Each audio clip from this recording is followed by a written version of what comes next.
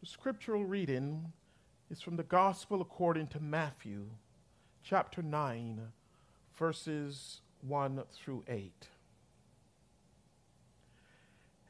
And after getting into a boat, he crossed the sea and came to his own town.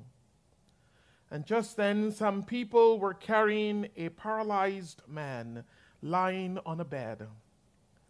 And when Jesus saw their faith, he said to the paralytic, "Take heart, son, your sins are forgiven." Then some of the scribes said to themselves, "This man is blaspheming." But Jesus, perceiving their thoughts, said, "Why do you think evil in your hearts? For which is easier, to say, 'Your sins are forgiven,' or to say, 'Stand up and walk'? But so that you may know that the Son of Man has authority on earth to forgive sins," he then said to the paralytic, "Stand up, take your bed, and go to your home." And he stood up and went to his home. When the crowds saw it, they were filled with awe, and they glorified God, who had given such authority to human beings. The word of the Lord. Thanks be to God.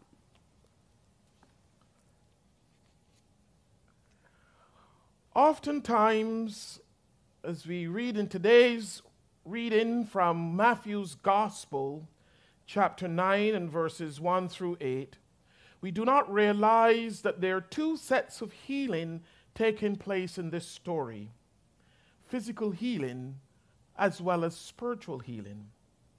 We get so caught up in the physical part of the healing that we miss the spiritual. We see the man bringing this sick paralytic friend on a mattress, on a bed, and hearing Jesus' pronouncement of, "Stand up, take up your bed, and go to your home." And the man takes up his bed and he goes home. And like the crowds who are filled with awe, we too are filled with awe at Jesus performing this miracle of healing. And the men who were kind enough to bring their friend to Jesus. The point of this passage is about Jesus, who not only can make the man walk, but has the power to forgive the sins of persons. Matthew in his gospel is not concerned with the details of the men or the persons opening a part of the roof to let the man in to see Jesus, since there was such a large crowd of people that were preventing them from getting in, as Mark and Luke's gospels mention. Instead, the focus is on Jesus, who has the ability to forgive sins, to know people's thoughts, and to heal the sick, including this paralyzed man. So, as we are told, Jesus got into a boat, and he crossed over and came to his own city. And then a paralytic man lying on a bed is brought to him. And when Jesus saw their faith, he said to the paralytic, "Take heart, son, your sins are forgiven." And at once, some of the scribes said within themselves, "This man is blaspheming." But Jesus, knowing their thoughts, said, "Why do you think evil in your thoughts, in your hearts? For which is easier, to say, 'Your sins are forgiven,' or to say, 'Stand up and walk'?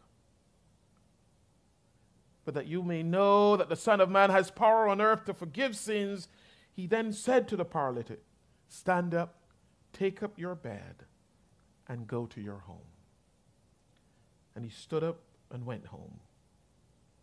And as we realize, the crowds were filled with awe, and they glorified God for what God had done. But my friends, what does this passage teach us? And first, Jesus has the ability to forgive sins. When Jesus saw their faith, he said to the paralytic, "Take heart, son, your sins are forgiven." Jesus saw not only the faith of the sick man, but the faith of his friends also. And these four persons' faith was demonstrated by bringing this paralyzed man to Jesus, believing he could heal him. And although the faith of the man is not the major point in the story, it is an important point. It has been said that we cannot believe for, but believe with someone. And I know that you have friends and family and colleagues and co-workers and neighbors who need someone to bring them to Jesus and believe with them that God can and will redeem and forgive them of their sin. It is their faith that will make them right with God. But your faith in God's ability to redeem them is portrayed by our showing them Jesus. The expectation is that we should bring people to Jesus if we believe he can redeem us. But what is also noteworthy here in this story is that while the friends brought their friend to receive physical healing from Jesus, Jesus first gives him spiritual healing. And Jesus does this when he says, "Your sins are forgiven." It tells us that spiritual healing is even more important than physical healing. It also sends the message that once Jesus heals your spiritual challenges, the physical challenges will fall into place. The Jews in those days associated physical illness with sin. The physical problems may have been as a result of the spiritual problems, they will say. The funny thing is that we often get this wrong. We focus on the physical healing and not on the spiritual aspect.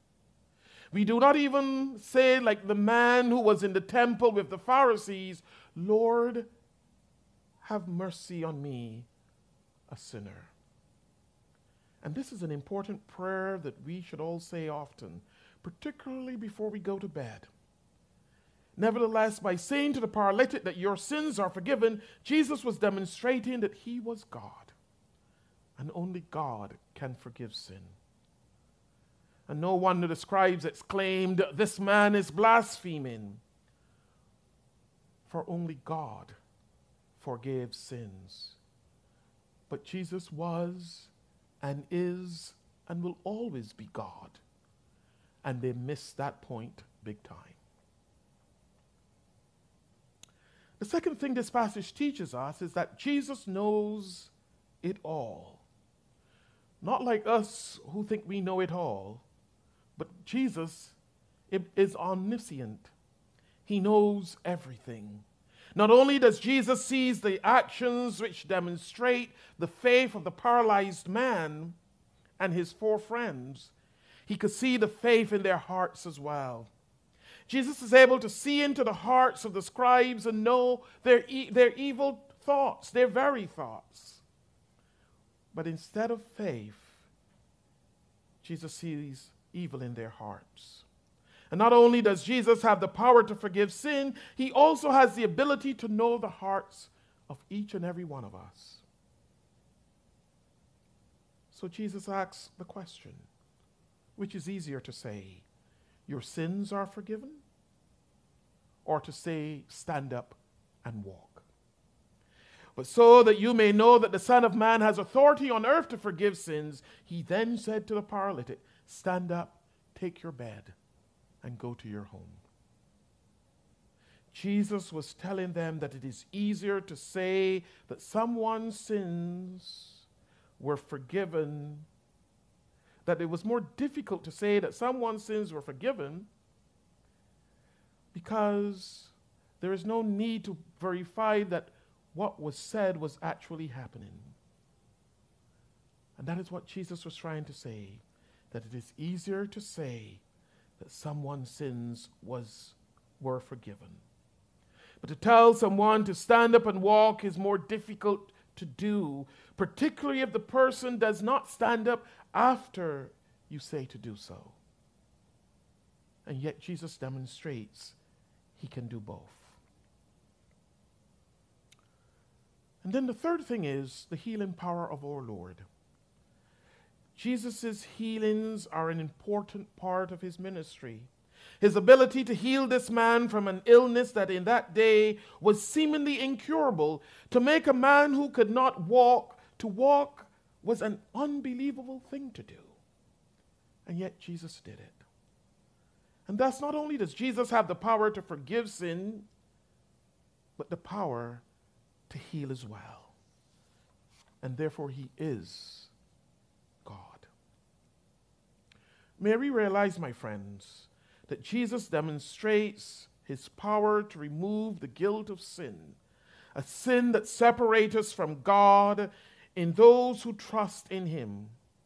He is willing and ready to say to us as well, your sins are forgiven. For Jesus is the ultimate physician, not only to heal the sick and cast out demons and calm the storms, but he can bring to the human soul something that is important to the health of the soul. Your sins are forgiven. Amen.